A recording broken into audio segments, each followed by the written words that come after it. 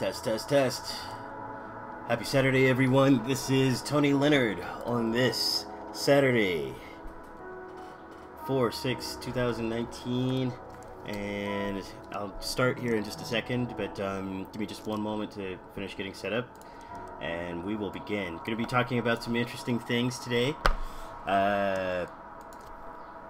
Using Mixamo and how to create just a character from using Adobe Fuse, and how to get it animated in Adobe Mixamo or Mixamo, and basically customizing or modding our character from ZBrush. I'm really excited to show that to you guys. It's kind of along the things that I was working with last week, and I'll begin in just a moment. But give me a shout out in the chats and let me know that if anybody's there, anybody listening, if you guys can hear me all right, the whole 9 yards. Okay, so just give me 1 second. I'll be right to it.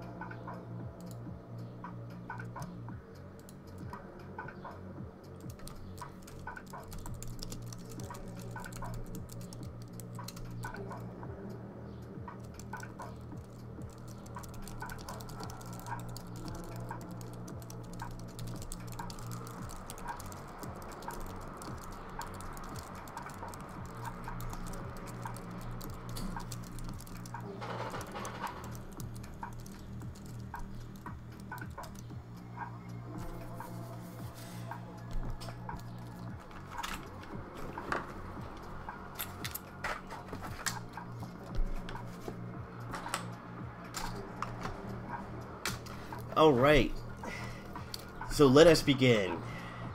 Hi everyone, my name is Tony Leonard. I'm a concept artist here in Los Angeles, California. Happy Saturday to everyone. It certainly is a lovely Saturday afternoon here in SoCal, Southern California. So, where was I? Today, let me get my screen going for you guys. Derpity derp.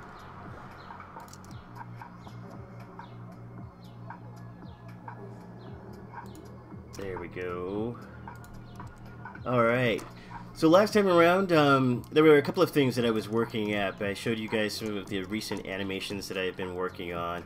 I showed you guys this stage that I've put together. It's basically a model that I am blocking out with a few custom parts, a few things that I've just got in sort of like just mock-up mode.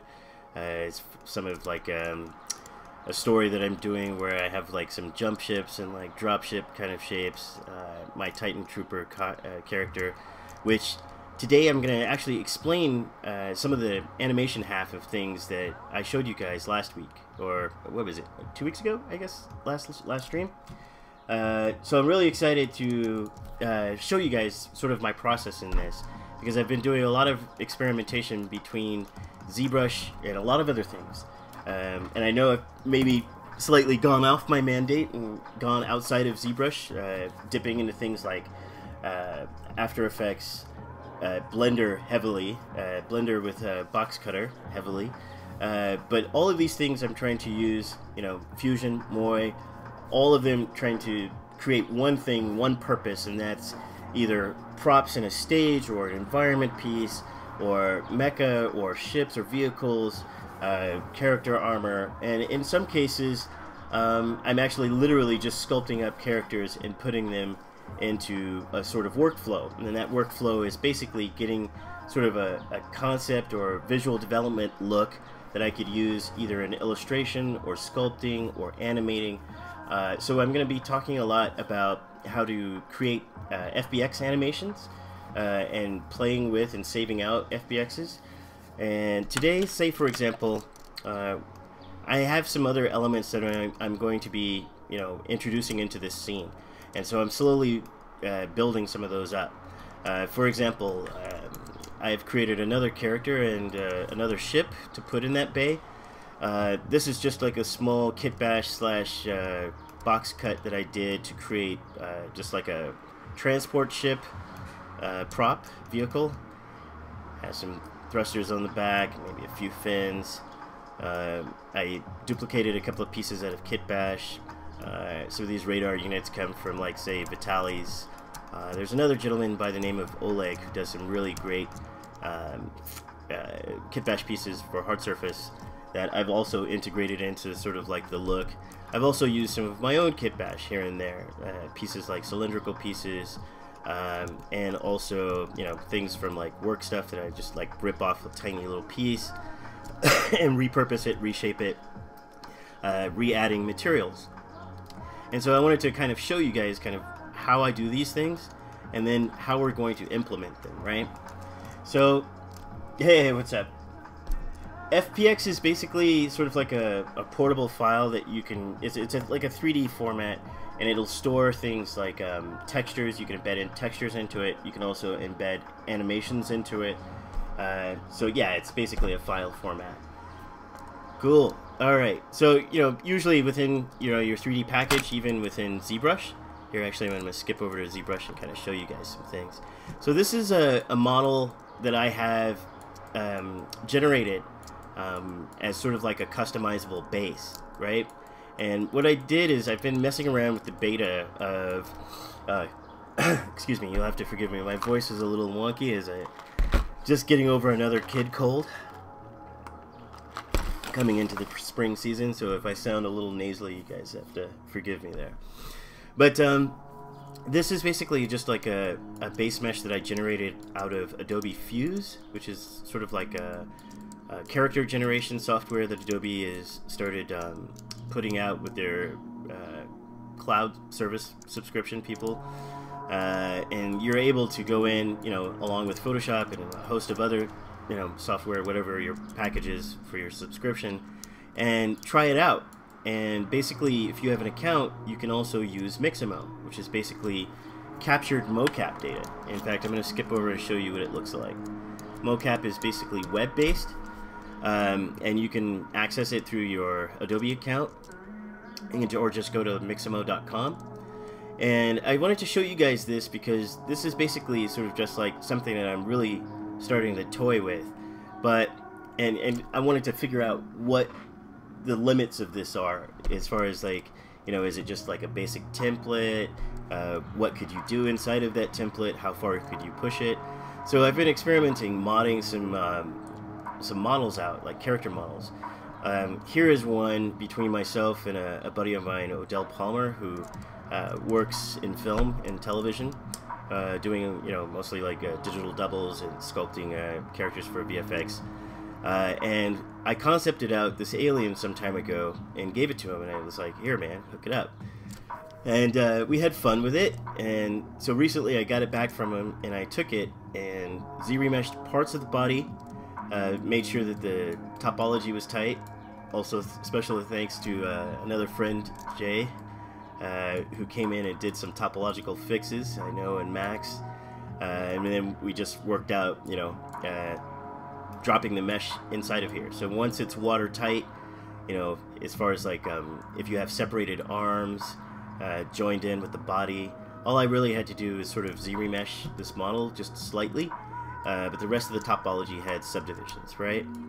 And I'm going to show you how to prepare some meshes for Mixamo, because at times it can be a little bit difficult, especially if you're creating a character and it has UVs on it that you want to properly adhere to.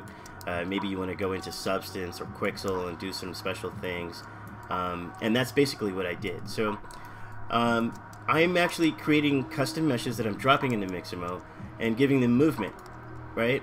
So here's just like an example of a walk cycle that I did, and this is very non-conventional, but it's not exactly like human proportions, right? Humans don't have like a head this large. Definitely spine might be a little bit longer. The legs are a little crocked, like almost like an inverted knee, but it's more like an inverted ankle, so where the heel is up, and basically this creature would walk on the pads of its front feet, and making it sort of appear very linky and sort of agile. Definitely influenced by, you know, District 9 or something like that. And I wanted to create sort of like a homo crustacean character that would be really cool. So we dropped it in here after Odell did his sculpts. I did the bakes, and then made sure to have UVs on the second round after testing it. And so it works, you know, regardless of maybe a few points where proper weight painting could have happened in some of the mesh. That might be also something for more advanced users to sort of take a look at and figure out which are going to be your soft spots or harder areas, painting appropriately to that, right? Because sometimes within some movements, you know, if I did something like this, you may notice that there's stretching in between the pelvic area, or like sometimes in the arms and shoulders, maybe the map might get stretched when it's on top of this, right? But just to give you an idea of how it turns out, I'm going to put this away for a second, and I'm going to come back over to where I had the file open in Marmoset. Okay, so here is my view in Marmoset, and I've gotten several poses from Mixamo, and it basically just imported the FBX, and after I painted this up in Quixel Suite, if none of you are familiar, there is a software, I think it's actually out of support now, but they're moving sort of into some new tools that they're creating. Quixel did a great Photoshop plugin for Photoshop, and basically it's just like PBR texturing from scanned data or textures, and basically I've live painted those onto the model. So that's something that probably after I do this next model, I can jump in, because I have a model that has UVs, and as long as I create sort of like material IDs, I can sort of go through and show you guys how to texture and sort of live paint your PBR textures onto a ZBrush sculpt. So there's a bonus to this. So when I use Mixamo, usually if I was to play it and pause it, I can sort of stop at a sort of interstitial point and get a really nice pose out of it, you know. And then I can of course change lighting, I can rotate my lighting, and get sort of like a different look out of some of those materials. And this is just mostly the body and the bake as it is straight up, right? So later I'll have to add eyeballs back into the eyeball socket, but I wanted to sort of texture them differently, so I'll have to go into Photoshop and actually get a 4096 texture going for an eyeball and wrap it around the eyes, right? Easy enough. So let's look. I'm going to actually go all the way back and play it. And this is basically the sort of basic animations that I got out of Mixamo. And, you know, it's a world of difference when you bring it into Marmoset. And I think, you know, once you guys get going with, you know, your character sculpts, and or if you decide to use something that's sort of like a DAZ 3D, or, you know, any of the time-saving 3D modeling packages that, you know, make sort of like a base mesh for you to sort of customize, putting them into this type of workflow is really easy, right? Just have to make sure to follow a few rules. One, I wouldn't do anything cybernetic or robotic, because if you go so far out of the scope of a human form, it has a hard time, I believe Mixamo's algorithm has a hard time reading any of the figures, right? And so basically what I do is I try to create, you know, things that are very, you know, either T-posed or very easy to put the markers down for chin, wrist, elbow, groin, and knees.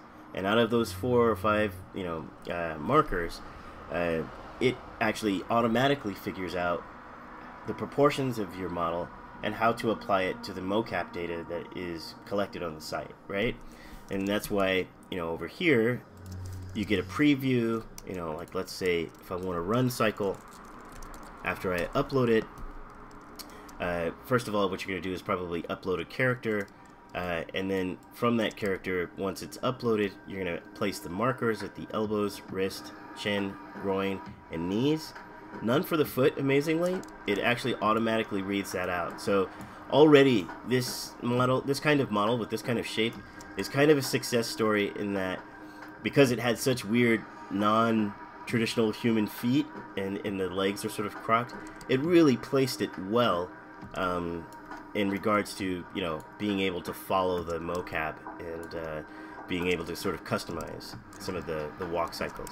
Like, let's say, for example, if I give a run cycle and I stop it in place, you don't have to, but if you're working within, you know, say your own space where you want it to run a certain distance, and then, you know, stop it or change the rig or modify the rig, you might want to slow either things like keep it in place, and that way we have a complete cycle just right there at one point. And of course, you know, you could keyframe this out and cause it to move, sort of like I showed you guys last stream around, where I created the sci-fi technical crew that was walking down the hallway. It's a very similar sort of thing, right? So something like this, where I could turn down the overdrive, and then of course adjust the trim. So I'll get the full range of the animation from here, right? And I could really shorten that overdrive by turning down the pace a little bit. You could also do things like, you know, possibly add the distance here of the stride, and then you have a totally different run, right? And then at the end of it, of course, you can just download it, select FBX, and depending on whichever frame per second rate you're working at, sometimes at very basic, all you need is 24, but also, you know, something like if you wanted more keyframes, more details in the movements, I'd probably go for like 60. But for file size sake, let's just go with 24, and then of course, you know, no keyframe reduction, skin on and download. And with that download, it'll give you the actual animation as an FBX animation, right? FBX. What is an FBX? Okay, so let's get a more technical answers for that. I'm going to ask the all-asking wizard, Google. The ever-answering wizard, Google, will answer this for me. Probably in better words than I can choose. What is an FBX file? An FBX file is defined as such. Filmbox is a proprietary file format, .fbx, developed by Kadara and owned by Autodesk. So it's an Autodesk file format, basically. And what it can do, what its capabilities are doing, is it can store bones inside of animations, like an entire rig or a pre-established rig. And depending on its format between bin and ASCII, it can also embed textures. So like if you saved an FBX with animation and textures together, you could probably keep both of them and just import straight away, instead of using something like maybe a limbic animation where you need to keep an animation going from app to app.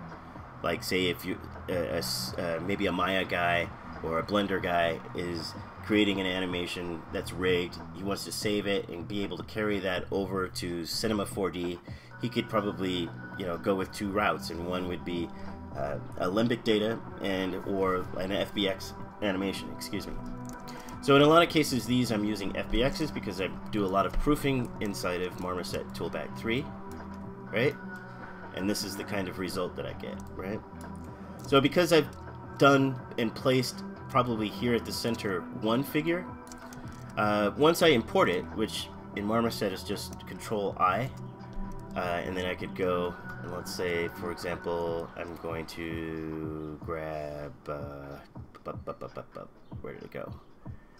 Out of my downloads folder, running, and I'll grab another running cycle and I'll drop it in, and it will import it. And because I have a lot of FBXs already loaded, it may take a second to cache this.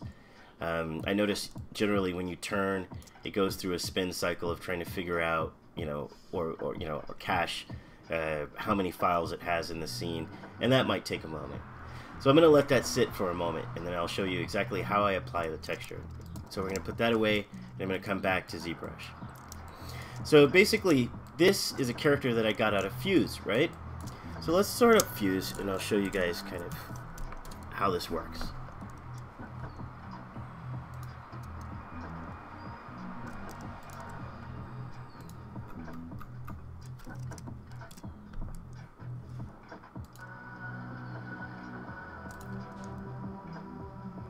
I'm going to come back to ZBrush. Sorry, hold on one second. So basically, this is a character. Yep, sorry. Kind of trying to stay with everybody's comments. So anyway, I'm going to skip over to Fuse. And I'm basically going to open up the last file, which was the jump pilot.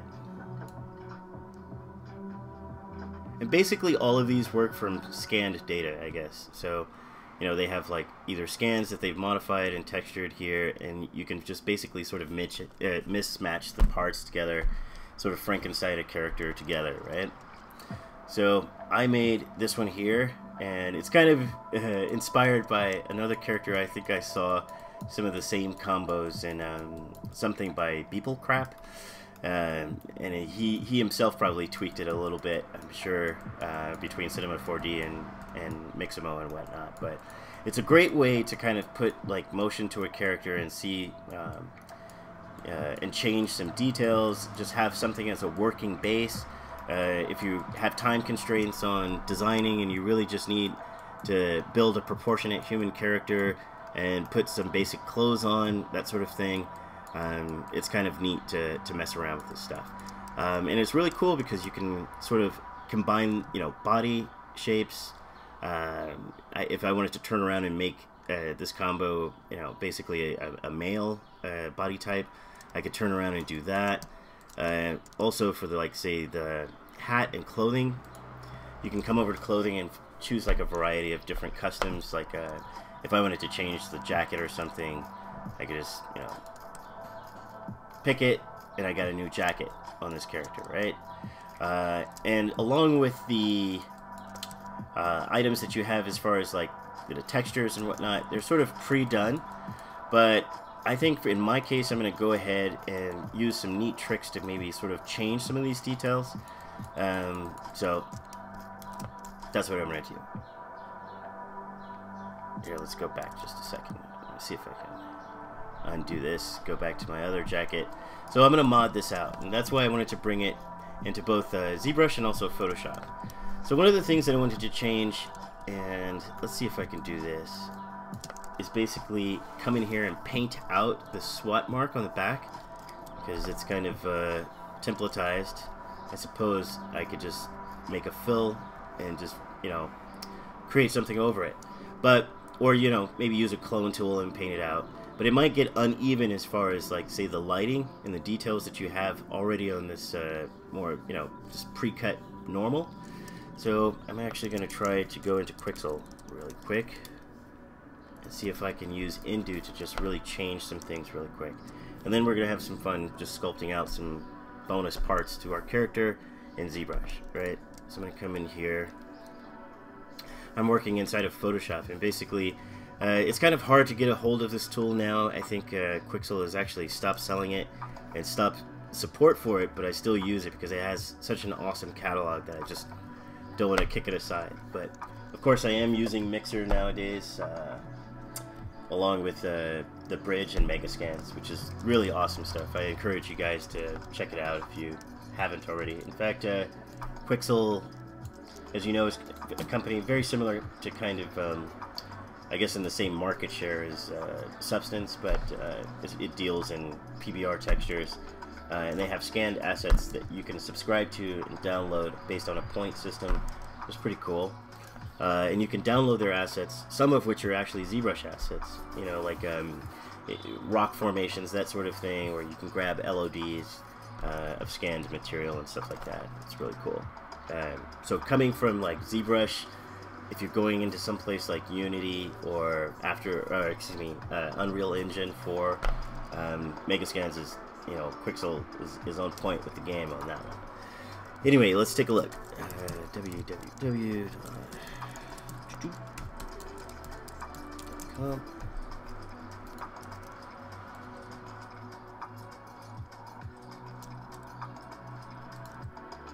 Okay, so something like this is actually Quixel Mixer, and you can actually download Mixer and try it under its beta right now, which is great. It's more of a procedural way to texture your models. So like if I wanted one area of texture plus the associated maps to sort of put in inside of a UV space or something like that, or when I'm rendering in say for example Octane, you guys have seen me work inside of Octane coming out of ZBrush and Blender and whatnot, move assets to Octane standalone, and then when I want textures or that sort of thing, I tend to sort of put them inside of oh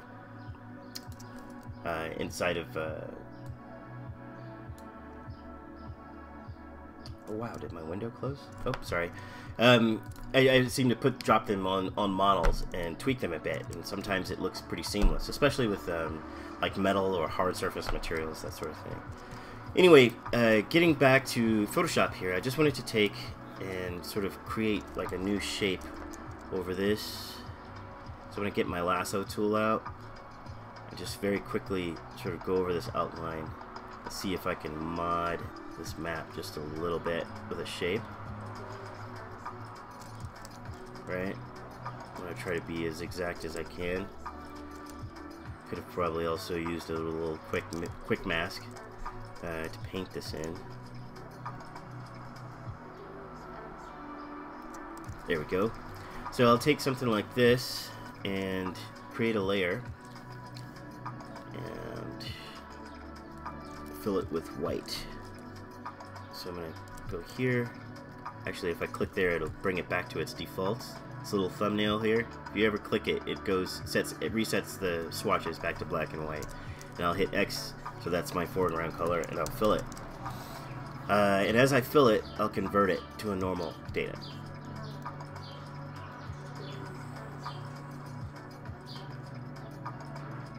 Oops. Actually, I shouldn't have done that. Sorry, I messed up. Here, hold on one sec. Actually, I should have converted the file first and then painted it out. But yeah, basically, I'm going to use Indu for that. Actually, let me grab the file again. Sorry about that. I mean, you could just probably ebb it out, just use like an airbrush to kind of create a shape back there, but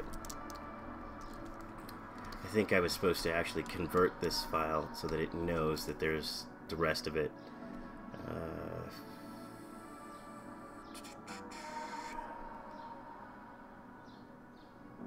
Normal presets, map converter, so that, yeah, this map converter is actually going to convert it to other procedural maps that I'll need, like diffuse, that sort of thing, which is not exactly what I want to do right now, but just to show you that panel. Let's go to new project. Alright, and then I'm going to now grab a new one and probably do that all over again. So I'm going to go here really close in, just grab a lasso tool, and I'm holding Alt just to use the polygonal lasso tool. I'm going to grab this, right, and I could do something like using an airbrush. I'm going to make another layer, leave that. So I'm going to fill this with white. And I'm sure this actually should be able to take this. Yeah, for some reason it keeps dipping out. It's not masked out. Okay, I know what I could do. That's alright. I'm going to actually keep this down a little bit.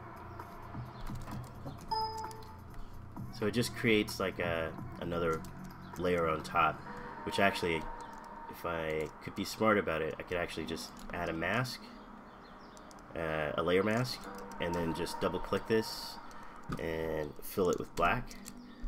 right? The detail is still there, but then on the mask, just take and draw another lasso over this.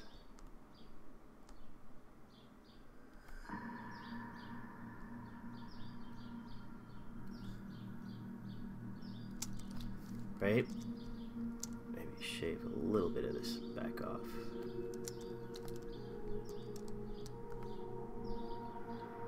Get that a little closer. There we go. And then if I fill this with white,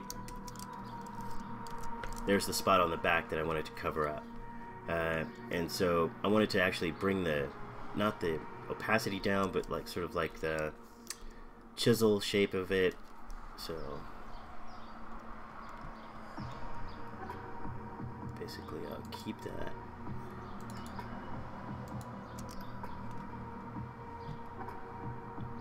Actually just give it, I'll do this. Bring it down by a lot so it's a little flatter, and then I can work on top of that if I want. So it's got like sort of like a chisel shape, but I don't want it to deform out of the model too much. And then on the other layer above it, I'll get a brush out and I'll do something like maybe some custom lines on it or something. So I can take this, maybe that, bring this pixel down way down. There we go. And I'm going to work in white and just sort of make some markings on this, right? So there to there.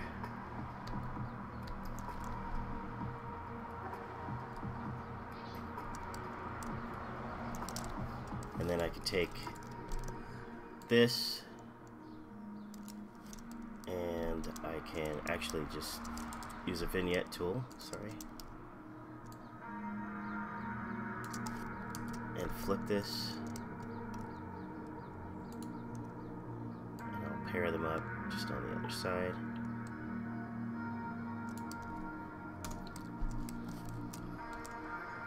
So that should work, right? And then I'll convert this one the same way.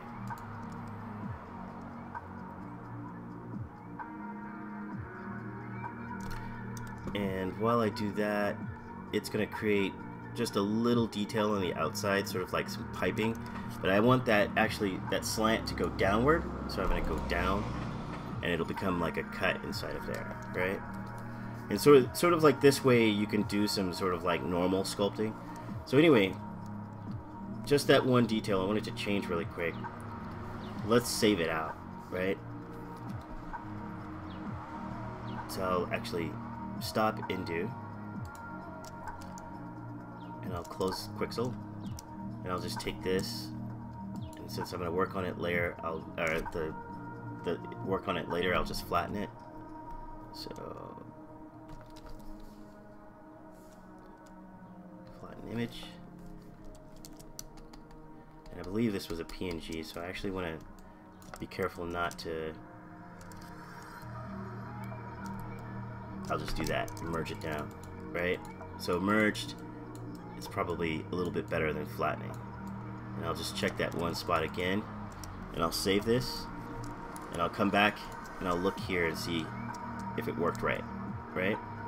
So yes, the shape held, and I've flattened it out and created a little bit of detail, just a nice little subtle cut right there.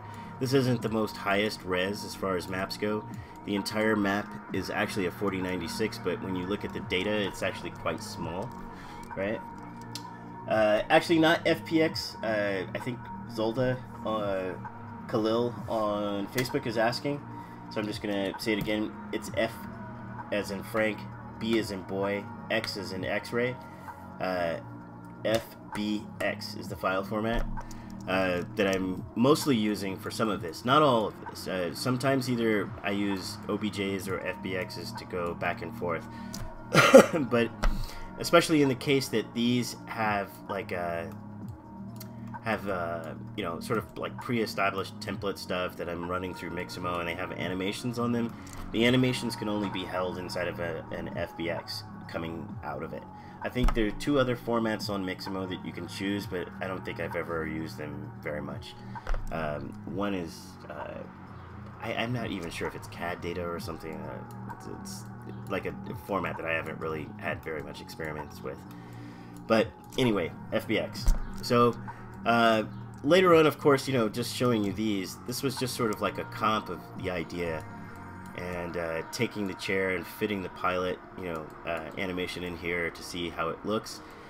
Still, I have to go in and I'll probably, you know, or either me or my partner Chosen, who does a lot of animation with me, when we put this into a scene, of course we'll have to edit the rig later so that things don't intersect. Like right now it's going through like the lift handle of the ship, one of the control handles, and of course I want to bring the other arm on up to and reposition it so that it's actually piloting the control stick.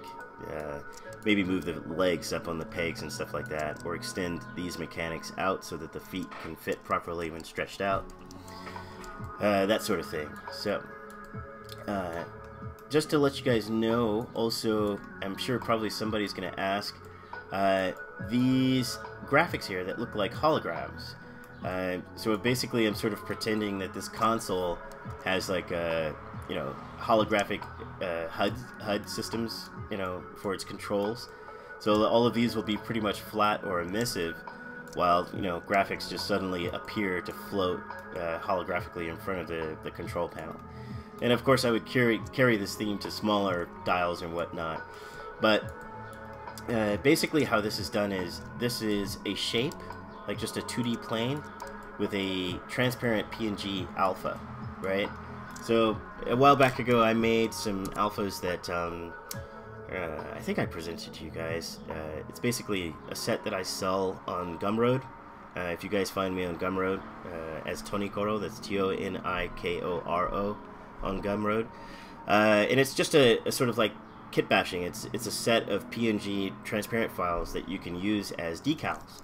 And some of the HUD stuff that I used, you know, I finally got to use it here. And basically, once you put it in, all you have to do is kind of set like the emission and also albedo alpha.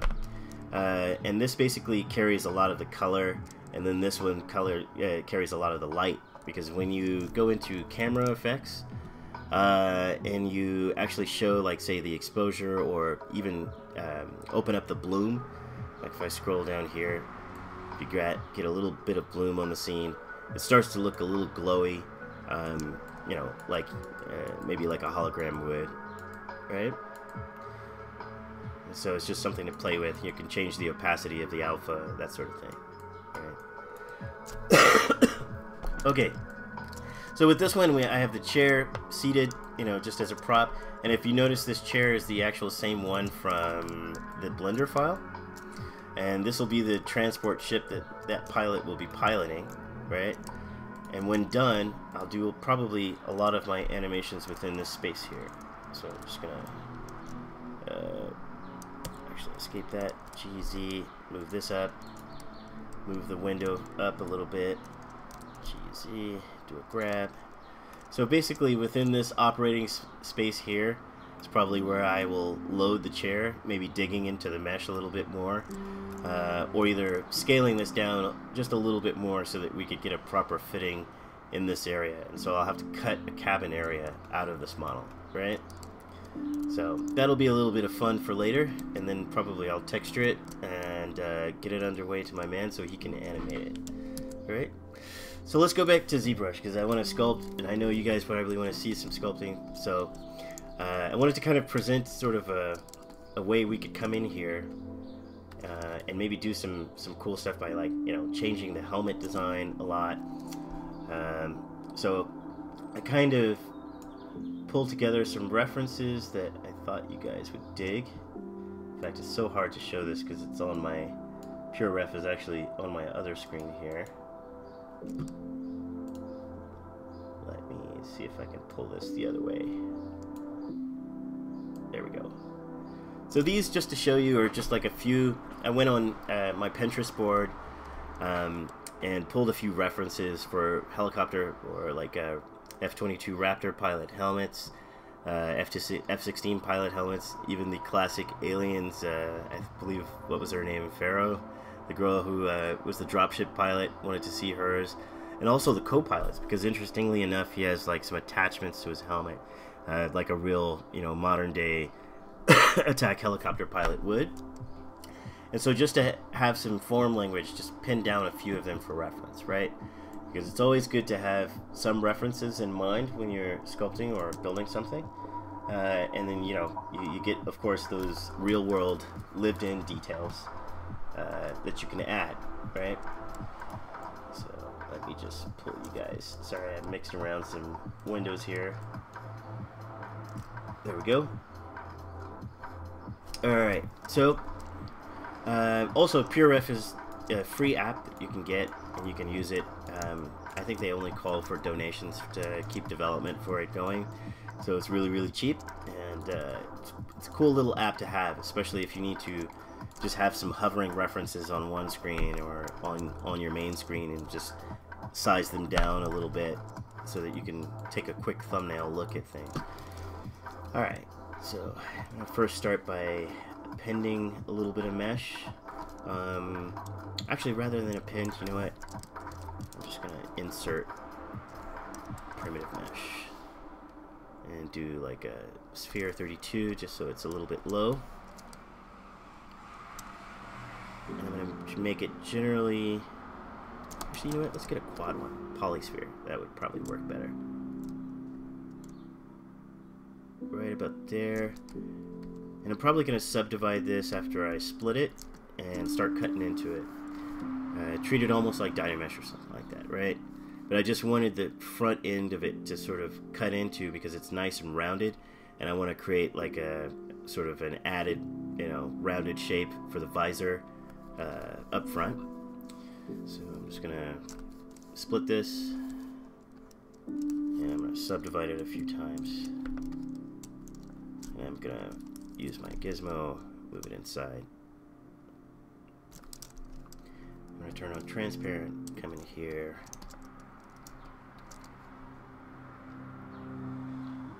Align this a little bit to where I think what half I'm going to use.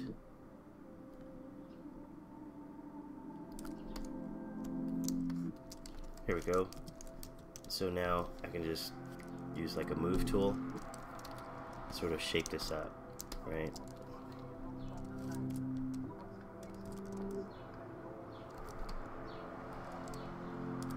Turn on symmetry. And let's see here. Actually, before I begin, I think I'm going to get out my clip curve. Maybe take this area out. Right? So that's basically sort of the shape. It almost looks like a Russian helicopter helmet, as round as it is. Something like that. Maybe pull out some of these areas here.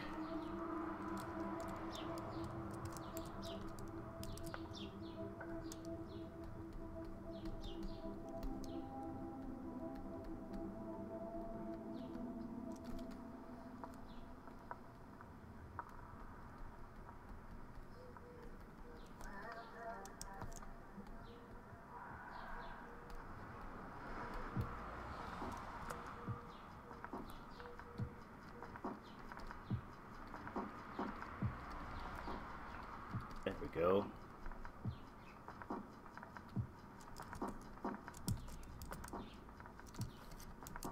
Divide it again.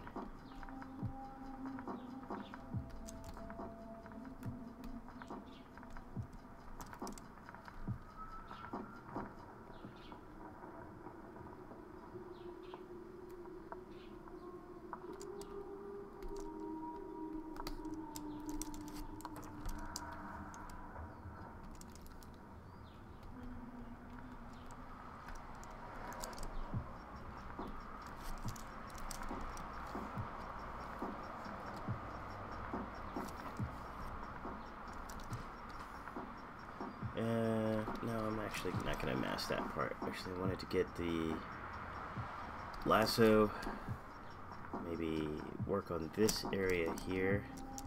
So what I'm doing here is just basically masking with a lasso tool. For anyone that's new to ZBrush, I'm going to mask this off, and if I hold down the control and click off onto the viewport canvas area, it will actually flip the mask. And then of course, you know, you can smooth things out by holding shift. So I'm just going to continue on with like sort of getting proportional edits going.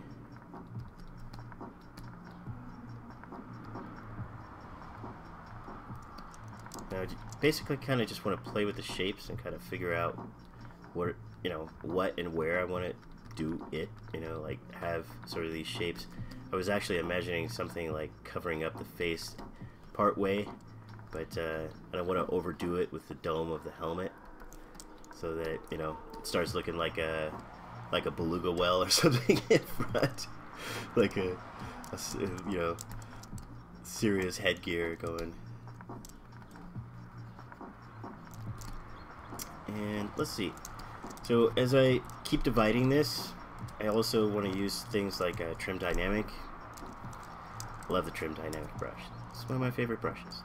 Also, can't beat the good old standard Damien standard. Does that even make sense? Just the Damien standard. I don't know if it's a standard. It's a standard for some. It's so standardized that it ships with ZBrush for free. So there you go. But I know that the gentleman who made it, who is also named Damien, did a second brush.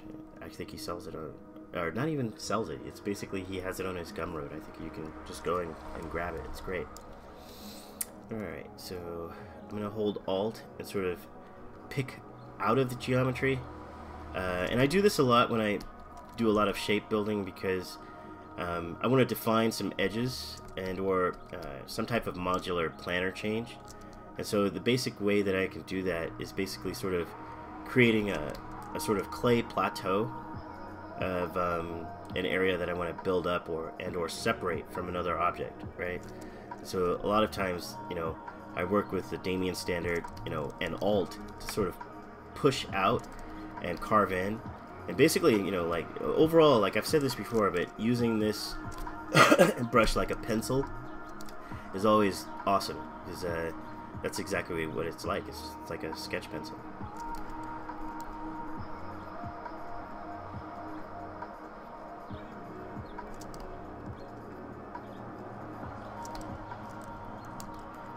There we go. So maybe somewhere I actually screwed up some symmetry, but that's okay. I think I'm going to even it out a little bit later, because probably, you know, this, if I don't Z-remesh this, it's likely that I would probably retop this by just going old school and creating like a, you know, an append method Z-sphere topology around it for the general shape that I want, and then it'll be superimposed right over that old helmet, and I'll just leave it there, because I still want to keep some of the areas, like some of the workings of the straps and the headgear that was already pre-existing, but I just want to blend it with some particular mods, right? So that's one part of that. Maybe I could take this,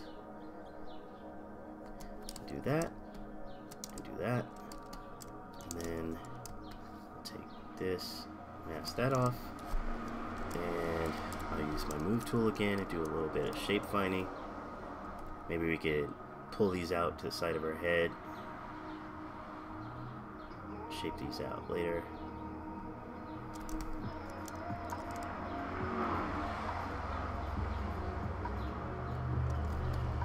Maybe if I'm going to lose some more volume here, I could change this shape to Dynamesh, kill those subdivisions, and then, you know, Z-remesh it and get it back. But I still want to just keep doing a little bit of developing here. So I'm going to take a clay build-up brush, maybe, and let's go over to the brush menu, and I'm going to hit modifiers. One is the auto masking. I'm going to turn backface masking on, and then under the modifiers area, since I want to use something like some subtle clay, I'm actually going to turn smoothing up to 1. And if I'm not mistaken, that should be a little bit softer. It's not going to be like your traditional clay buildup. It's kind of like adding like a nice little, like if I did 2, it's kind of like a little fat layer almost. It it's not too severe to try to, you know, with the alpha that it has, because it has like a straight up square alpha that is usually, you know, like rough clay or something like that, right? So I'm just going to go in here and fill some areas.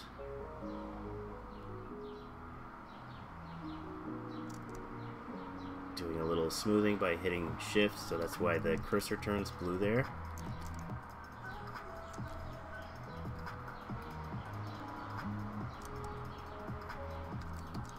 Alright, that should be enough to carve in.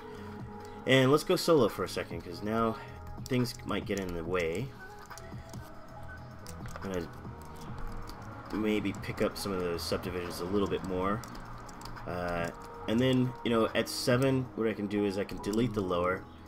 And I'm going to come in, and let's try to make this like a Dynamesh really quick. So I'll use something kind of fairly low, like I think 224 probably would be a good go. I'm going to turn the blur to 0. I'm going to actually turn on polish and project, and do it. Bam. So not too bad on the resolution, right? And of course, you know, the premise behind Dynamesh, for those that are probably new to ZBrush, Dynamesh is a very, you know, nice way to make some very quick base mesh shapes and stuff like that. But it's sort of a dynamic thing, right? So every time I hold Control, click and drag on the viewport, it's actually going to reshape and reorder all of the points that make up the mesh. And as you noticed, you know, of course, there's nasty stuff like some crazy pulls or tries in here every once in a while. But we're not going to really have or need to worry about that too much right now, right? So basically what I'm just trying to do is come up with an object that has a cool enough silhouette. And I'm using maybe just a few, maybe 3 or 4 brushes to do this sort of thing. So probably, you know, like when I've sculpted before and I come in and I show you guys things, I show you these, you know, and I just explain it. But just for folks that might be watching that are new or novice to ZBrush, I feel it's probably a responsible thing to explain what Dynamesh is and how it works. So like if you hold Control again, you know, you can reshape things and it changes the mesh entirely. Right now I'm going to try to put a pause on that and just use like the Trim Dynamic brush. So if you hit B and T, Trim Dynamic basically works as a sort of flattening brush along the normal of things. And so I can come in here and kind of, you know, create like a hard bevel in this shape. Oh, let me not forget to answer any questions. Yeah, I think I think it's Somin Web. Yes. I think that probably Adobe had some different directions that they were going into, and it didn't work out, and for whatever reason, Quixel ended their partnership. But that's actually rather a good thing, because now they're developing, you know, just from scratch, you know, a different way of approaching the same tool, you know, getting us some of their awesome scans, you know, like providing a way that we can use them in modeling that's new and efficient. You know, Mixer, I don't know if you guys have had a look at it, but take a look at some of the guys like Victor Oman. It does some really great stuff. They just did a video where they textured an entire trailer short film for GDC. It was really cool, and they used Megascans for the entire thing.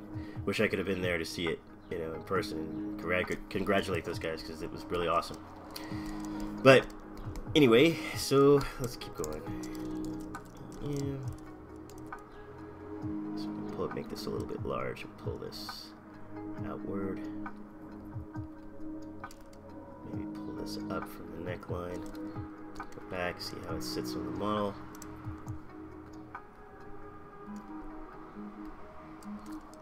Try to maybe get it back to more of an aggressive styled shape. That's the thing about helmets. They're always a challenge to do directionally, because I'm a strong proponent to doing anything where you sort of recognize push-pull directions.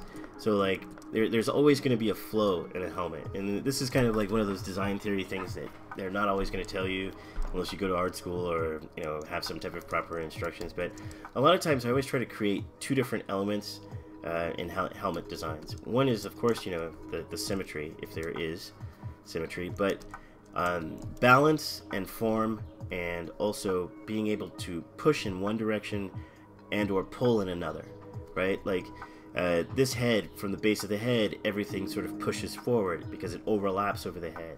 It also does it in a downward motion where you could probably read the circle and come straight outward, and therefore it would be pushing forward and be considered a little bit more of an aggressive shape rather than a smooth, sleek, or contoured shape, you know. Just watching form, you know, language in everyday objects, you know, that sort of thing, having proper reference, I say, is probably the best thing for sort of picking up a good hand in learning that balance, right? So, anyway, one of the things I want to try to do here, I think the symmetry is getting away from me. So I'm going to pick a side that I like, which I think I like the left side. So what I'm going to do is I'm going to actually go into my deformation tab, mirror, and get this side, and then kill this side by doing a mirror and weld, and then we can ZBrush it, and it'll, you know, should be on point. So let's see. Modify topology, and I'm going to mirror and weld along the X. So the X being, like, say if your model's right side, I believe that's positive X, so it goes from positive to negative, or either vice versa. But basically the side that you're duplicating when you do that, when you mirror and weld, is going to be its right hand side duplicated over to the left. So if you had something that was on the left and you wanted to duplicate it to the right, you can't do that. You have to go down to deformation, probably do a mirror on the X so that it mirrors and flips it, and then you can mirror and weld it, which basically dupes one side and connects it and welds it to the other side of the mesh, right? So that's why we sort of have this hard, severe line at the center, because it's actually balancing it out, and I have to probably sculpt this out, smoothing it, right? And then from there, we'll see how many parts we got intersecting, stuff like this. If I want to basically take that out, I will. Get the move tool again, make my brush larger.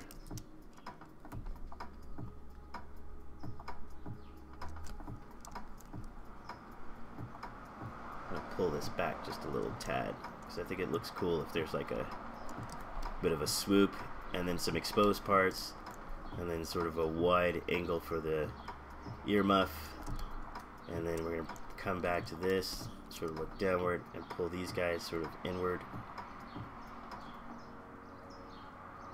And I'm not going to do it too much because I want to keep some of the cool detail like that mic that she has. But I mean, you keep working like this, and you got, you know, this kind of reminds me actually of something Ko Yokoyama and his Maschinenkriege would do. You know, just have like a huge, massive, almost helicopter style helmet. But yeah, so there we go. So let's take this. Actually, I'm gonna just rather than Dynamesh, I'm actually just gonna add some subdivision into that really quick. Keep smoothing, and I'm gonna get back to my sketch zone with the Damien standard. Make this a little bit smaller. Just go around and sort of lay out some general proportions.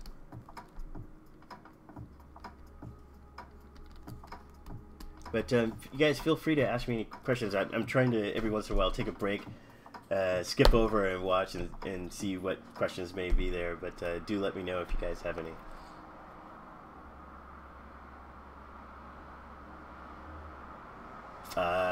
Right.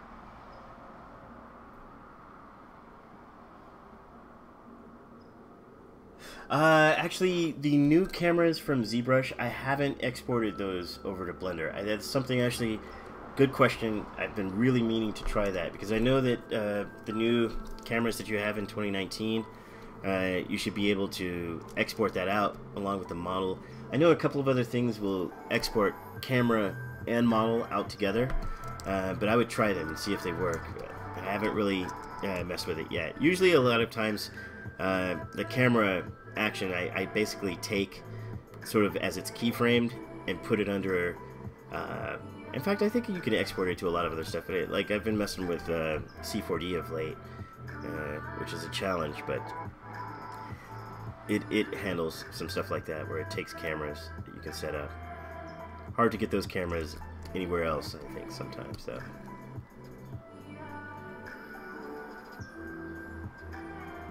Usually I just remember the settings of one camera and translate it into the next app. Just easier that way for me without doing a lot of hassle.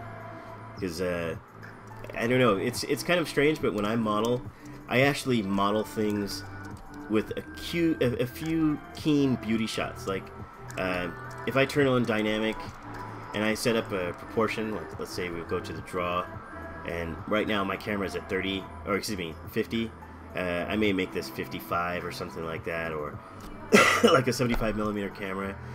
Depending on the skew, I'll go lower, but 35 is just about general, right? So I'll do something like this, and I'll have certain views, like looking up under the chin, that define a lot of the shape of something like this. Like even when I'm designing mecha, like a lot of them, you'll see shots where I'm way down here looking up, because I'm always interested how the contours look from a very different or severe angle, right? And if it keeps up and it holds, then that's awesome. And I kind of think of my shots in the same way. Like a lot of the times when I do stuff in Marmoset, as far as like the recent animation projects that I've done in it, I'm still experimenting, but what I like to do is use those as thumbnails for my guy to come in and try to animate over it, or take the animations and then say, oh yeah, totally, I know what you mean, and then, you know, he uses his expertise to take it to the next level. So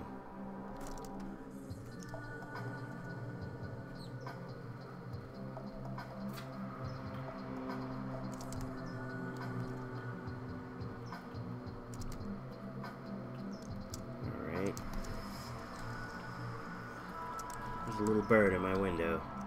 What's up, bird?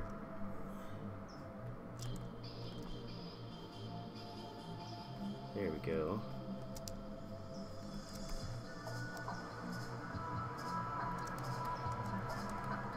So it looks rough now, but after a few minutes of refining, you'd be surprised at the results that you get.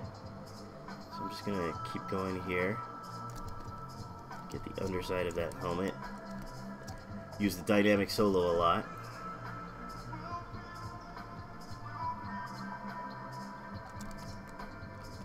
I think I need to replace my Wacom tablet here.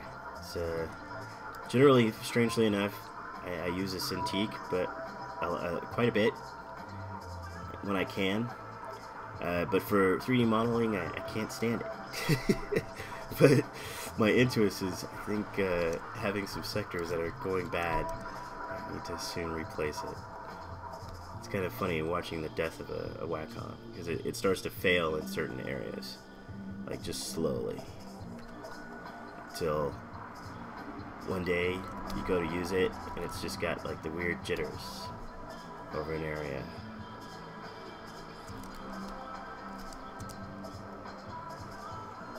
So right now I'm just using an H-polish to kind of bring some like very hard planar shapes. Interestingly enough, quick shortcut key that I just used that I should probably talk about. Brush size. So everybody always uses the S. Did you know that you could use the bracket, open and close bracket, just like you do in Photoshop? It's pretty neat. Try it out.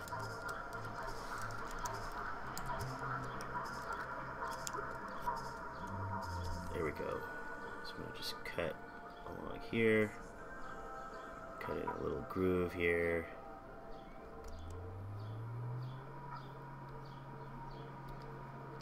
Gotta love helmets. Helmets are like one of the fun things in like hard surface sci-fi to do. I don't know why. I could do helmets for days, dude. Just space out.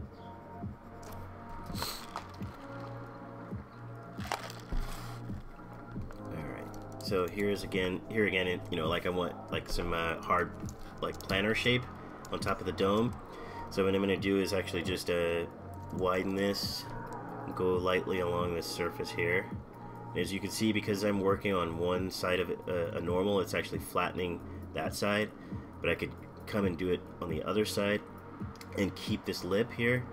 And because I had polish on to the Dynamesh, it will respect that and actually polish it and sort of edge it out for me. So I'm going to keep that up along with H polish.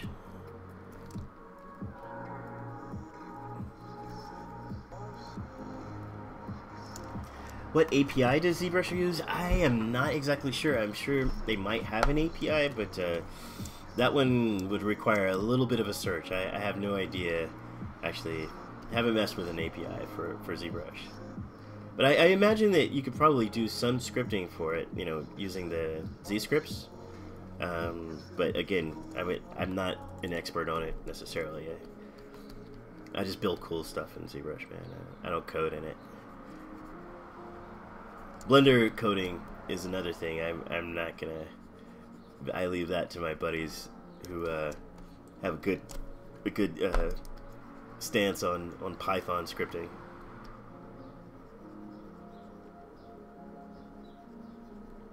I believe also that stuff, a lot of this stuff, you know, like a lot of developers, they code in Linux as well. I don't know.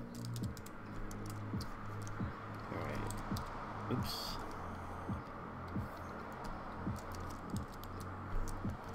There we go.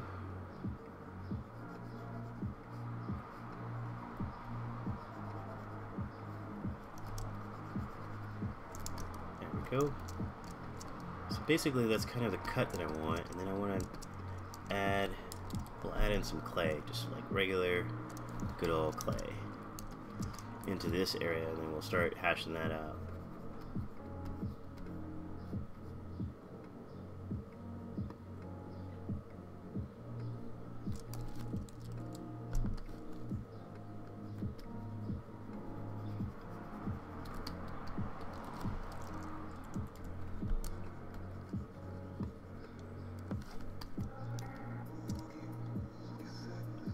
Wacom on marble gets jittery. I wonder. Like every once in a while, like I don't know if it's the contact, but like it's like one half of the tablet is going weird and the other is okay, or like the lower part gets janky and the upper part stays okay. It's always like one sector. I've gone through like Intuos, what is it, 2, 3, 4, and 5, I think, tablets over the years. I think Intuos 3 was like the most awesome, but when I got this one, it was great when it came out. Love the wireless part of it, but sometimes there are some different performance differences between using the wireless and having it straight plugged in that I'm not always too keen about. One might say sensitivity issues. So yeah, trying to get rid of this cough. Oh my god.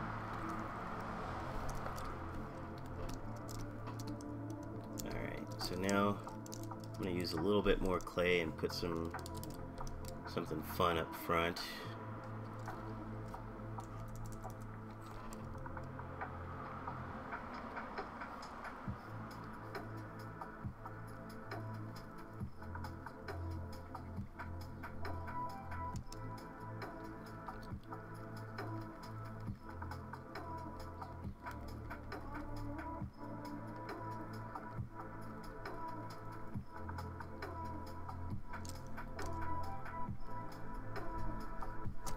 Here we go. So it's just like a sort of false detail up front. This is maybe like where like a visor object would be attached. And let me see here. Actually, I'm going to turn off dynamic perspective off. I just want to make one nice score along here.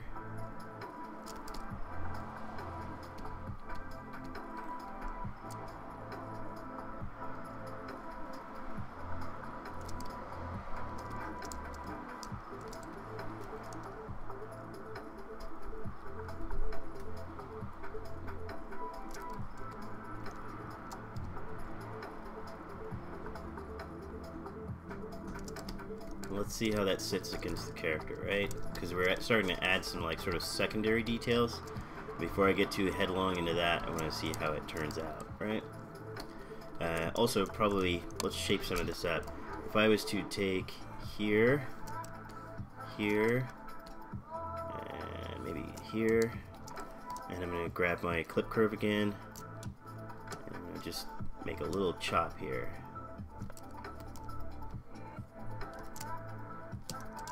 There we go. Maybe a little bit more. Right, so we can keep that flat. And I'm gonna go maybe flatten a little bit of the inside of this because it's taking a weird direction right about here.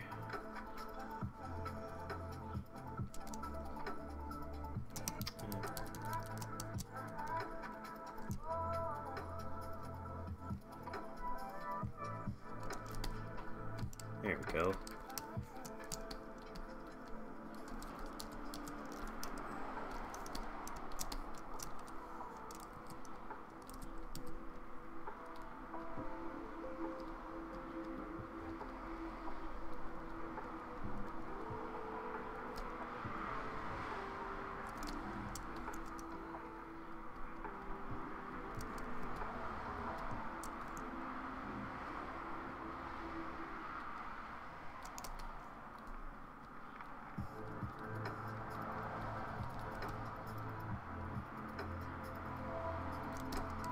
There we go.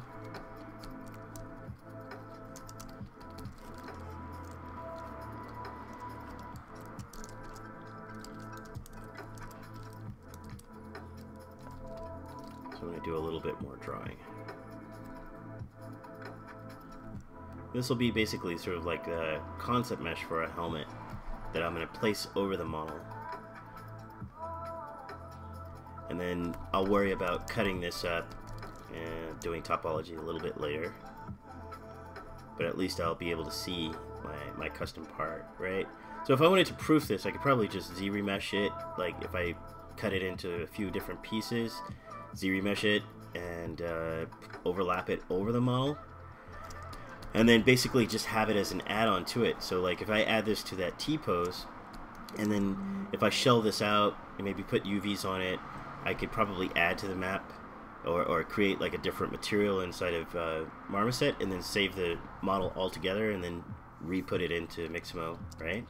And then it, just as long as it has materials or maps that are all together that you can, you know, per UV group just drop on, you can probably resave and collect it all together. Because if I showed you guys this before, just not to detract from sculpting for a minute, but I want to just jump back to... Did I close it? Heck yes, I closed it. I didn't mean to close it. Hold on a second. Just gonna minimize a few things. Ah, here we go.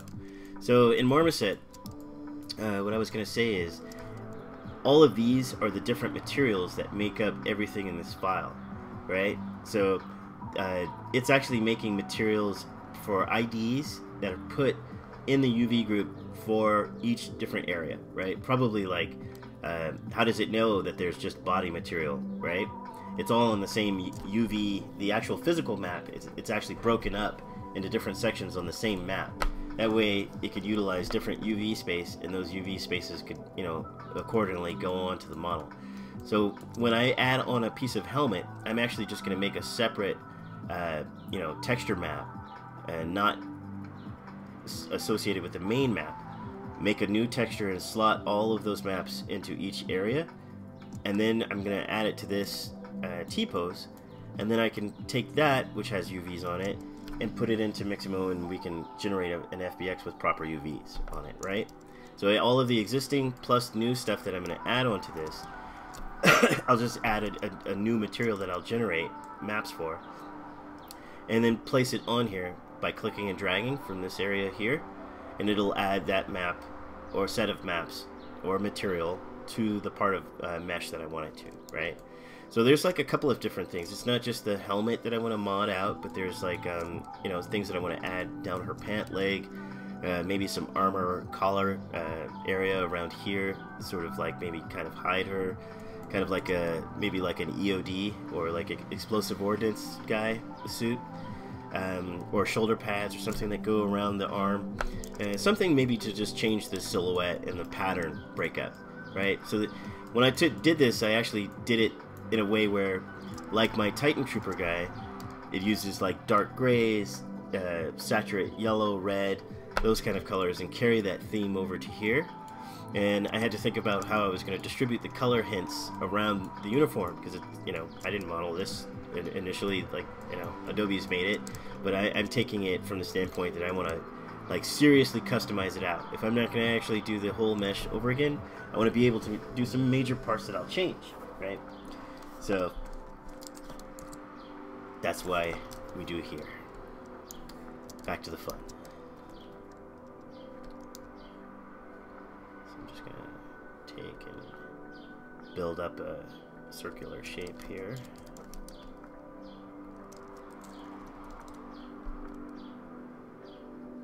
There we go.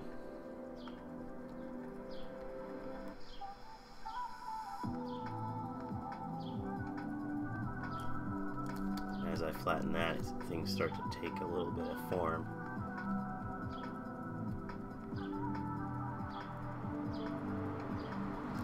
I mean, and you can use other stuff with this. I mean, it's just like with Dynamesh, I'm actually just wanting this for the contour of the shapes, right?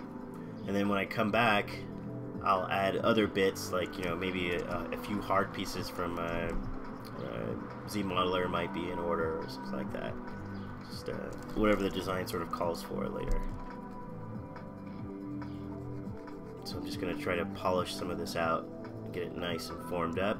And then when I have, all of the lines that I want, I'll show you guys how I usually take something like this and either cut it out piece by piece. So in other words, all of these modular sections, like the head plates and stuff like that, we can separate all of those, or we can extract pieces from them. We can do a lot of different things. But namely, I just wanted to do today's exercise to just get some sculpting time in and kind of figure out, silhouette-wise, what kind of design I wanted to work with. Because, I mean, the helmet that was on the character was nice and fine and all, but it's kind of like something like a Delta helicopter, operative would wear, or like a Army door gunner or something, like an Air Force door gunner would have on an Osprey or a chopper or something. We'll get to that kind of stuff later, but right now I just wanted to kind of come in here and have some fun with some shapes. And there's a lot of new stuff that I wanted to show you guys. Before I leave today, leave you guys today, I did want to try to take a few minutes to sort of show you some of the new things inside of 2019 ZBrush that are really awesome, especially for doing illustration work. So, while I'm doing sort of like a proxy mesh of this in ZBrush now, there are certainly ways that I could go and visually develop my project a little bit more on the 2D side. And here's where a lot of the 2D stuff, and hence the mandate of my stream on ZBrush Live, doing 2D stuff and using the new render sets is really cool and exciting, and very, like handy, just totally handy. Like, I mean, it's such a time saver to just be able to, like, have a BPR set, flick it, take it back to Photoshop from render, start messing with that, do some add-on things. Like, sky's the limit, right? Whereas it used to be that I had to just like put down some hard drawing skill, imagine something or take a model and paint over it, and that was about it. But stylistically, I'd have to pick a style, like either a gray render, or I'd have to manually go in and do a lot of like fill work and stuff like that. Now, it's been cut down to a little bit more of a minimum, so that's pretty cool.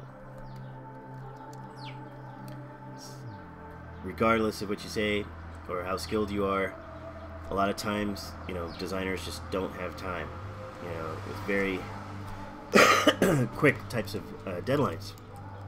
And so things that save you time are always going to be pretty cool. you know.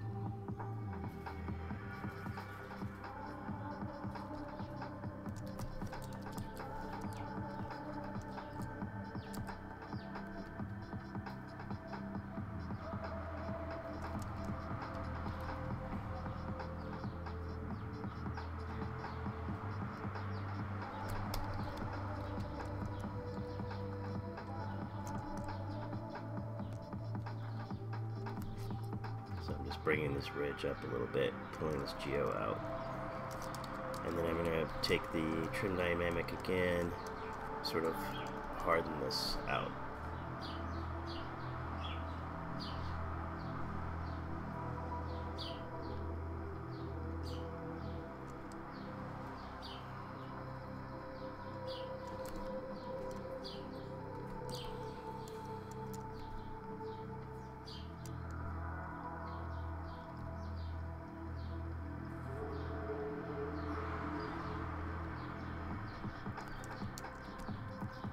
I was just thinking to myself, what if some of the shapes in this had some very like hard geometric cuts in it, like the planar change was really severe, like a stealth fighter kind of shapes or something like that. It might be worth it to see building a sort of low poly to higher poly type of helmet shape, you know, and just add it in segments onto the existing helmet, that sort of thing. But, actually, you know what? Let's soft. You know what? Let's do this. I'm gonna grab one of Mollicus the Black's brushes here and go to town. Love his polish. It's really cool. If you guys don't know him, there was a gentleman who used to post quite. I don't know. I guess he still probably posts, but is really talented at using ZBrush and for sculpts and various things. But his name is he goes by the moniker Mollicus the Black, and he created these brushes that are insanely great. They, you know, like they've been around forever, since at least I started using ZBrush in, what is that, like R4 somewhere around there, R5, for ZBrush 4 when it was out. And he had the brushes up on ZBC, were definitely worth a grab back in the day. So let's see. Yeah, I don't know about that. Maybe it pushed it in a little bit too much. Actually, if I keep the same brush but I hold Alt, it'll actually undo some of what I did.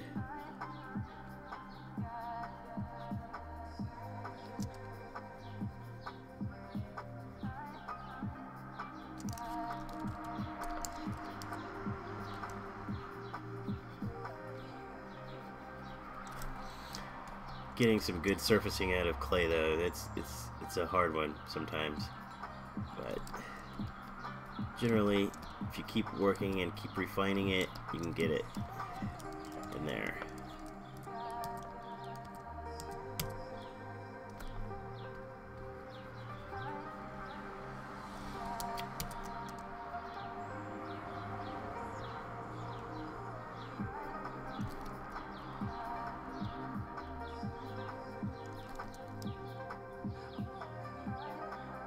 Of Doom Guy? The helmet of Doom Guy. I'm not exactly sure which one that is. Are you, oh, like the Doom Patrol helmet guy? Or like, is that what you mean? Not sure. Focal length that I use in perspective camera, when I actually change and look around the different perspectives, like, generally I use any of these, like if I'm doing something where, like, it's more of a fisheye lens, or like a really high perspective, then I use 18 to 24. I don't use 28 too much. But then it's like normal focal length, 35, maybe to 55. And then for something that's really wide angle, where you want to get a lot of the other things in, that you would have into a camera frame into the shot, that's when I go to like 70, 75, you know, or even up to 80, as far as like the focal length. Is that what you're asking? Mitzriam? Mr. Lopez? Miss Lopez? I'm not sure. My bad.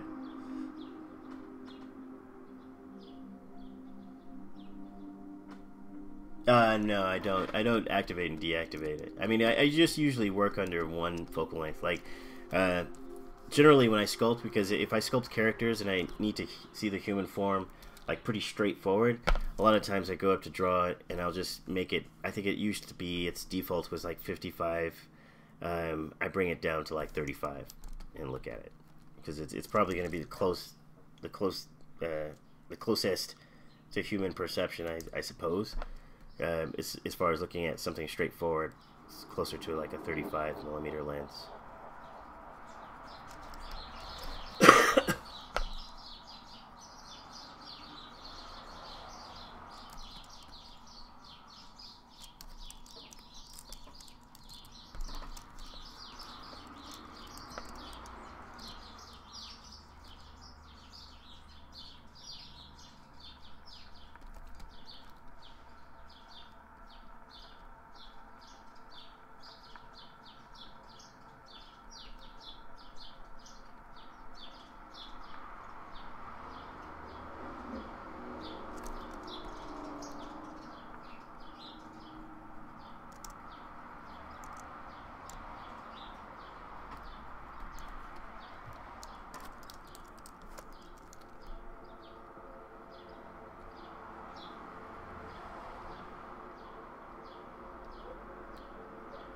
We're going to cut into here, create sort of a lip on the inside.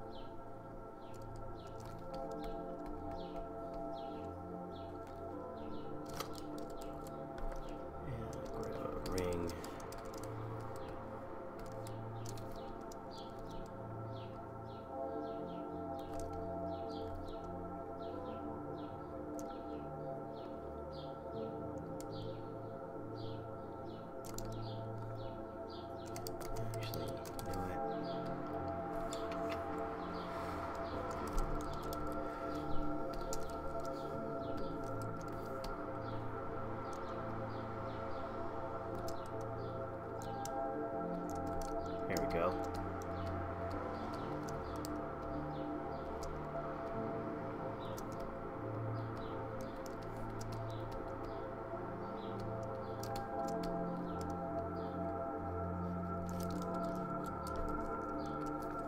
So I'm just going to continue to work on some shaping here in the helmet.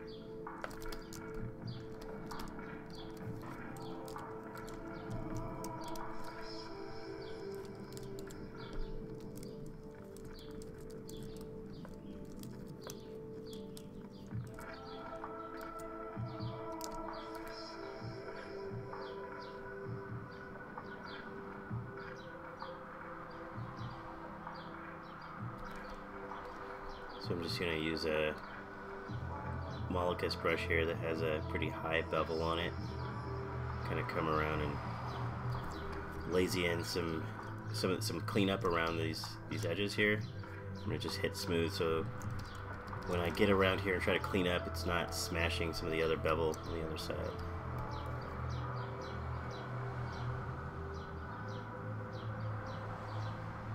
Kind of like that.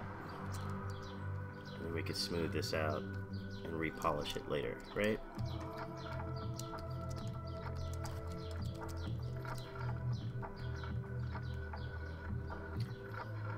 By the way, today is the birthday of Justin Goby Fields. And a lot of us here in the ZBrush community know him. I just wanted to say happy birthday, bro. If you hadn't happened to have a chance to watch this, I guess I'll hit you up otherwise, but stay good and have an awesome happy birthday. Just remember that. It's like, man, somebody I was going to give a shout out to, and I totally forgot who. And then, bam, there it goes. So happy birthday, Justin.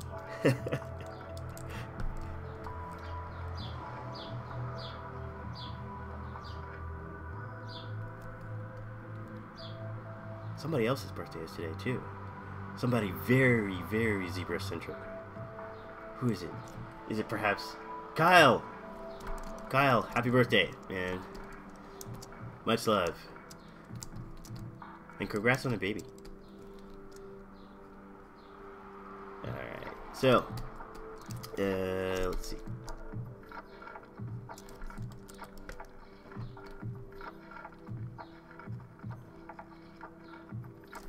There we go. I'm just gonna flatten that out and shape it.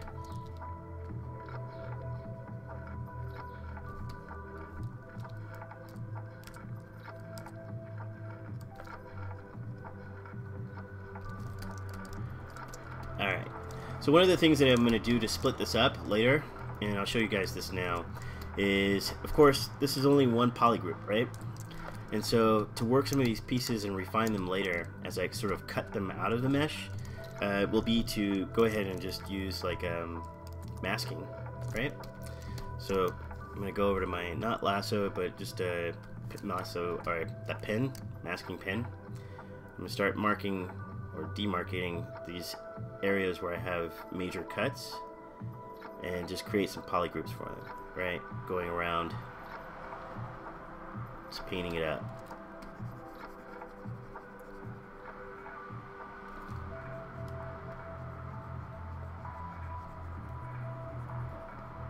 So I'm trying to stay clear of the line here. And if you can, try not to double tap, and you know, when you pick up the mesh and reapply it, because if so, it will blur the mask. But you can also try to sharpen it back up, right? So I'm going to show you that in just a sec.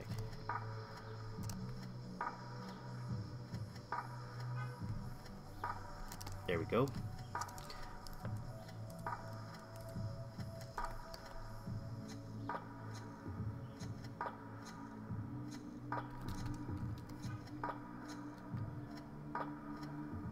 There we are. And if I wanted to clean it up, I can just hit Control and also Alt, and it will actually sharpen, right? So whenever you mask an area, if you hold down Control, what it's going to do is, of course, you can invert it, right? Like there's a piece of mask that I need to really get rid of, right? Off the canvas. But you can also sharpen the mask, right? And blur the mask. So if you hold Control and just simply tap on the mask, it blurs it out a few times, so these edges will become a little bit softer, like a gradation, right?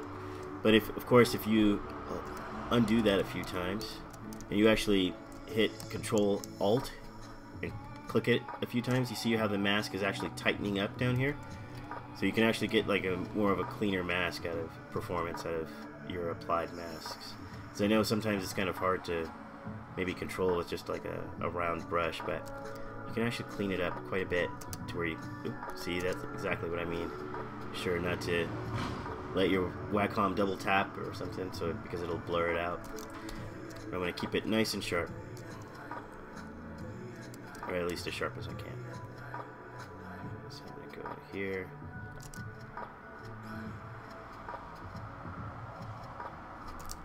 Right, and I'm gonna finish this. Oops, there it goes.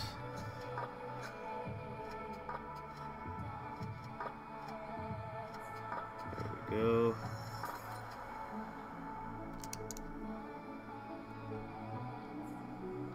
Clean that up.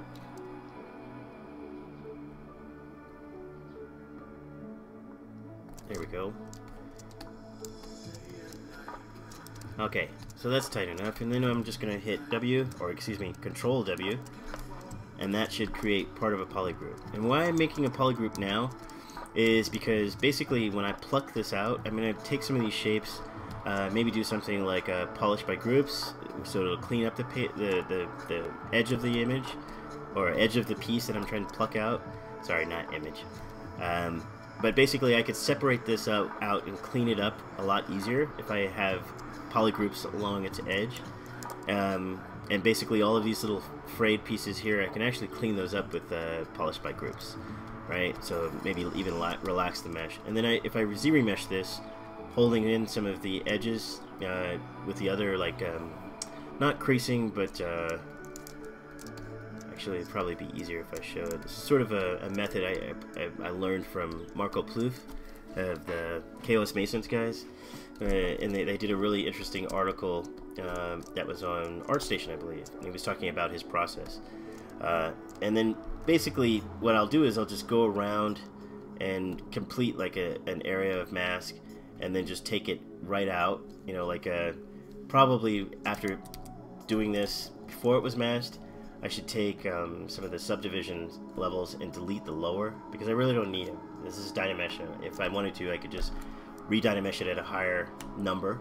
So I'm going to actually take this and delete lower, because I don't need those subdivisions. This is pretty high enough for what I needed. And additionally, of course, you know, since, what is it, before 2018, you could of course use the Sculptress feature, and basically start working in Sculptress and build up some of these details if you wanted to, right?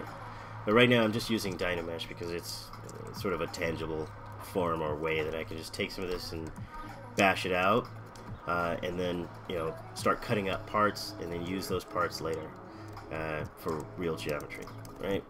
Or retopologize pieces that are properly quadded out, I should say. Okay, so let's keep on keeping on.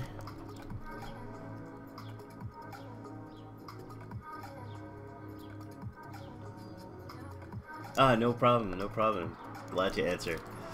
Actually, let me spread it around and just make sure I'm not missing anybody's questions.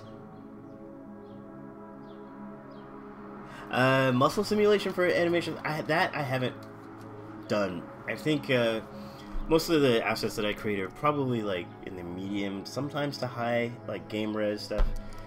True film style topology with, you know, like actual muscle simulations underneath, I haven't messed with quite yet, but I have been interested in doing so. So we'll see how it goes in the future.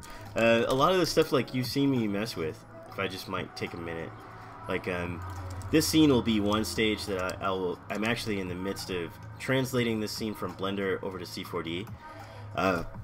Excuse me, but some of these areas have points where I've actually taken bits from, you know, ZBrush, you know, combine them together. You know, a lot of kit bashing I tend to do inside of ZBrush, along with building original, you know, parts so that I can sort of cause a natural blend, just not straight up kit bashes per se. But there's always problem solving with figuring out, you know, or using, you know, kit bash pieces. You know, and sometimes you use that in paint over stuff, sometimes not at all, or sometimes build a piece that's even similar and replace it. So it really depends. It really depends on the end result of the topology that I'm going to get, or that I can get from it in the end, right? So this is one that actually I'm still adding pieces onto, but I have to switch from Blender to adding this over to Cinema 4D, so I'm just slowly kind of moving pieces over and sort of trying to re-render there. But it looks pretty good in Eevee, as you guys saw. It's just, you know, it depends on where you're going to go, right?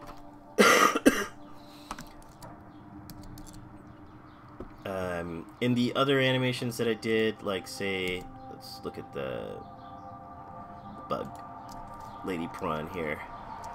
So when I did this one, you know, of course the only simulation that's happening is basically the data is mocap data that I can set standards to, right?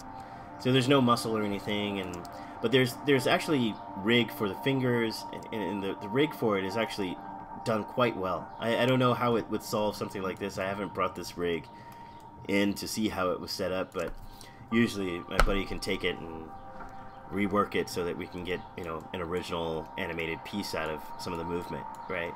So like, it's like, yeah, I like that movement. We add it to the model. Then at certain keyframe points, we'll start editing, start moving stuff around, and he's, you know, working the matching and stuff like that, right? But no muscle sim as in like Cloverfield level muscle sim under a creature or something like that. I haven't done that yet. Things to learn.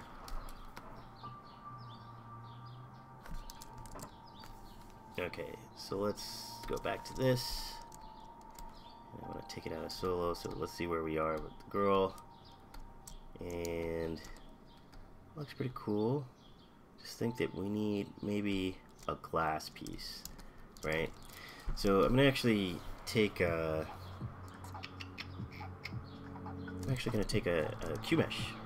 Yeah, let's do a Q mesh. Q meshes are cool, right? All the cool kids are doing it. I'm gonna go in here, get a Q cube, and this cube will become a visor. So I'm gonna take this, move it down, and actually let's see if I can stretch this out.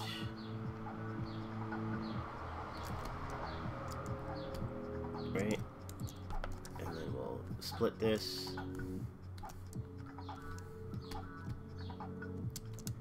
and then I will go QB, Z modeler, and I'm actually going to do this by the face, but I'm going to keep that side face and just delete some of the back and top.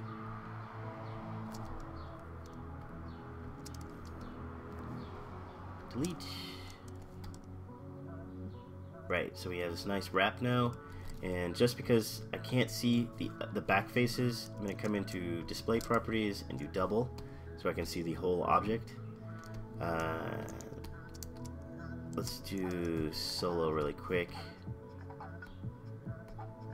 and if I look at it from the side, I'm actually going to mask the front, and then I will use the widget.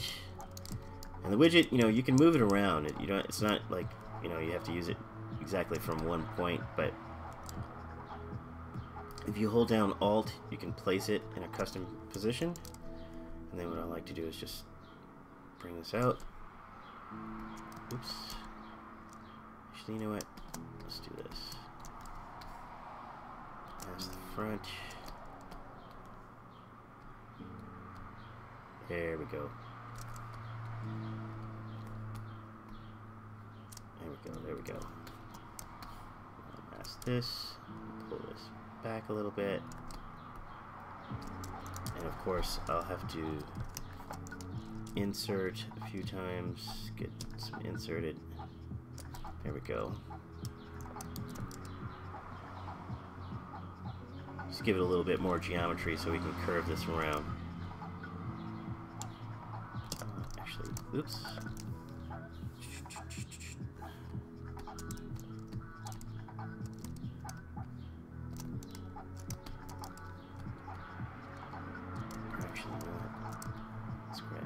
This way,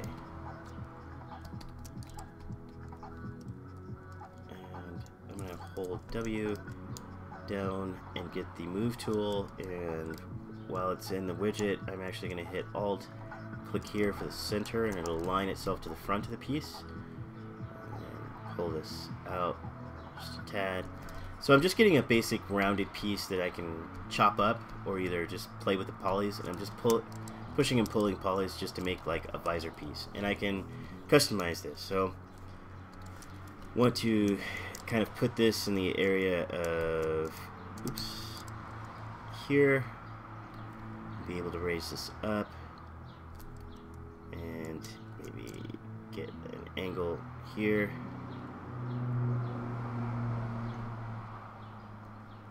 Try to sculpt it in so that I can match the angle of the helmet and cover it, right? So a little push and pull tweak. Get that move brush out.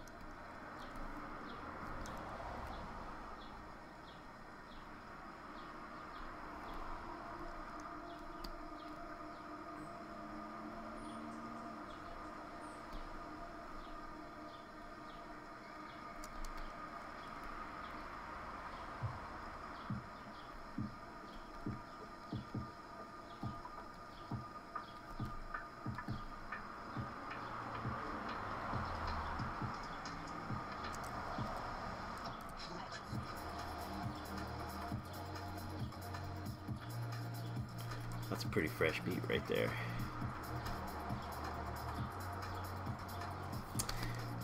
Anyway, let's move this up. Maybe push this out a little bit.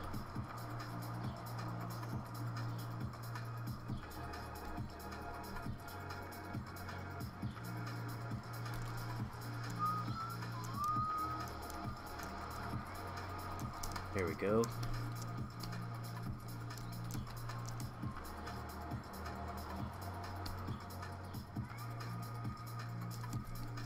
Add another set of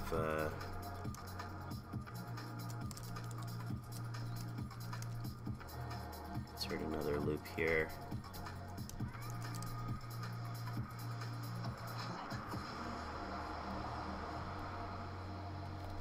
Oh, come on, don't be a pain. Grab it. There we go.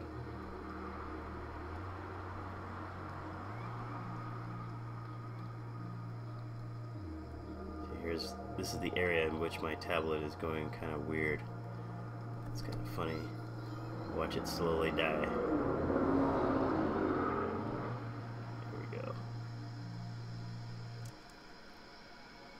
So we'll do something like this, and then we'll kind of nest this back into, oops, back into the model a little later. Use this.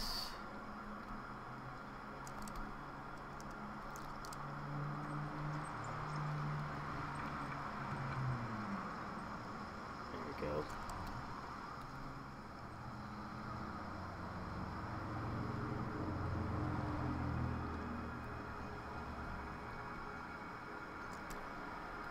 Alright. So that looks like it would cover the face pretty well. And of course, you know, you want to get some quick thickness out of this, right? I think I've matched the contour enough to where I could nest it if I wanted to. So I'm going to get the ZBrush brush again. BZ is the shortcut. And then I'm just going to basically take QMesh, the entire polygroup all, and maybe quarter step. And I'll just push this inward a little bit, creating some thickness, and boom, an instant piece of geometry, right? And I can start cutting and chopping this up if I wanted to. Probably I'll add some subdivision to it, so I'll check its shape, just hitting D using the dynamic subdivision, which would be up here, right? And then the smoothness I can change, so like maybe if I tap there and I enter 4, it's actually going to be 5 subdivisional pieces. So if I wanted to sculpt it up or something like that, I can do that.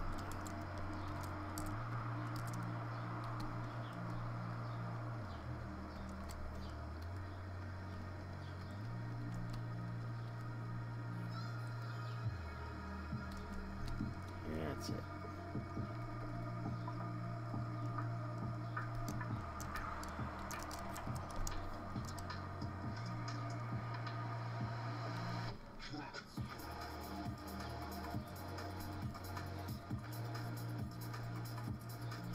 There we go. Get it lined up. Sweet! Looks like a helmet to me.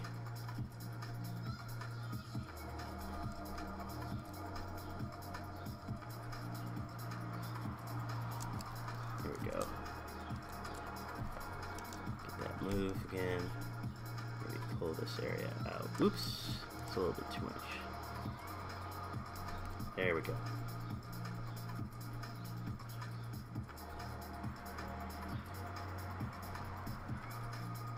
So after a little fiddling later, I think I'll probably finish adding that in. Looks pretty big. I don't know. It's still going to check some of the balance, maybe move that headpiece back a little bit, right? So these are the kinds of things that I'll mull over the next couple of days, probably building this out. So let me just take a few minutes in my last 10 minutes, because we're coming up to the top of the hour. But basically, that's just like how I would build a concept mesh for this, right? And I'll continue to, you know, harden this out. The next time around, I'll have this ready and show you guys what I did, right? But pretty much that's what I'm going to do, is add on pieces, maybe add on a collar, maybe dial some of this head shape back a little bit, because I think it's swept maybe just a little tad bit too forward.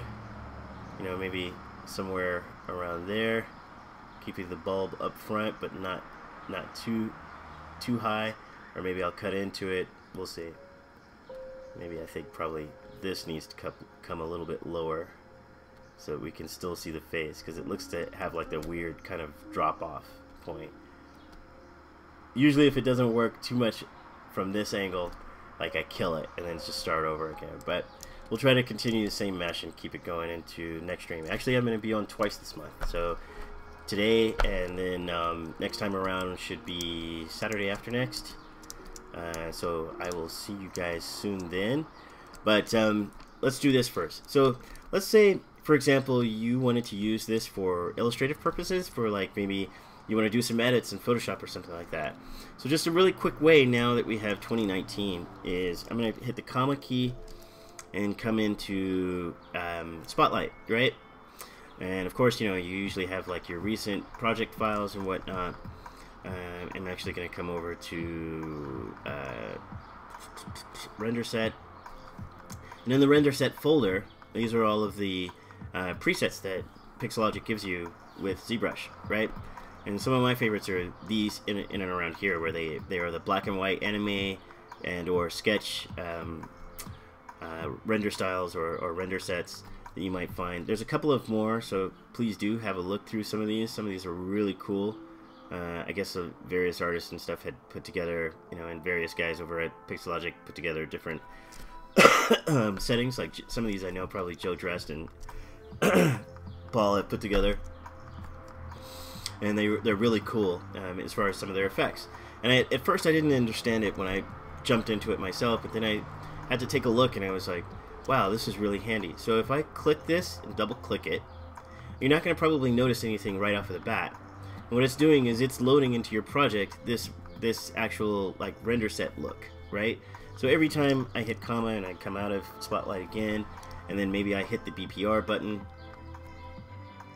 it's actually now drawing this with this render set style on here, right?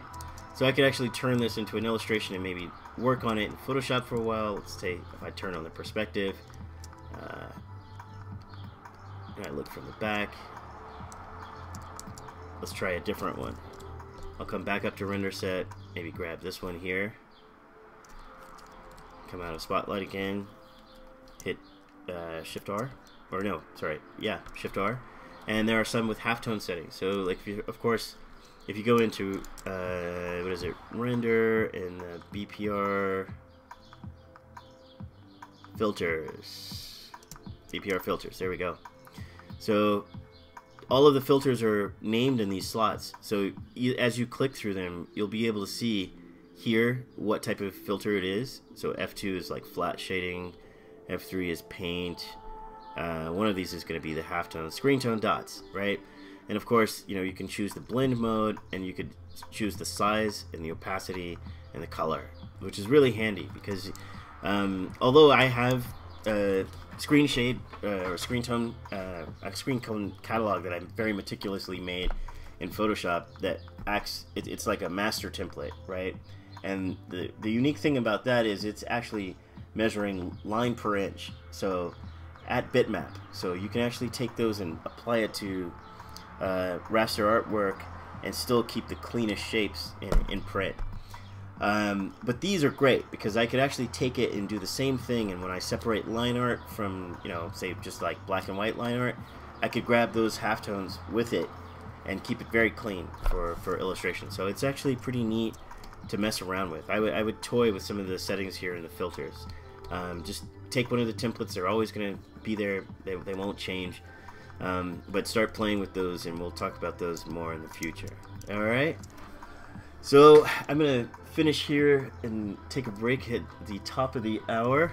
Any last questions before I pick up? Awesome. Thank you for saying great stream. I appreciate it so much. And of course, you know, if you guys have any questions, shoot me comments over Twitch, you know, over the Pixelogic Twitch for ZBrush Live. You can also ask me questions on Facebook. You know, I have a site for my own little studio venture, or Tony Coro Studios, if you look me up. But I'm also on YouTube, so do let me know if you had any questions on previous streams. And of course, I during the week I try to look through the comments of these streams and answer people's questions, so everybody can try to follow along if you're following along. But let me know how it goes. Do you have a good tip to pose the character? Okay, so kind of along the same lines as I was mentioning, posing.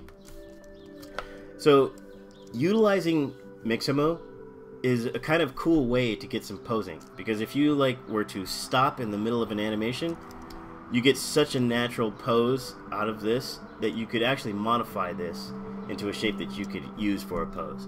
And there's some more dynamic poses in those collections. If you pause at any given point, a lot of them have some really interesting poses, especially on the dynamic stuff, like if you're doing superhero or more action-oriented artwork and you want to model to, you know, be really sprawled out in the extreme, you could probably do that.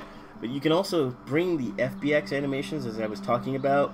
If you bring those out into Maya, Max, Blender, whatever your 3D package is, most of those will import FBX animations, and if you play them, you can edit the actual full rig that's on them, right? So it's pretty cool.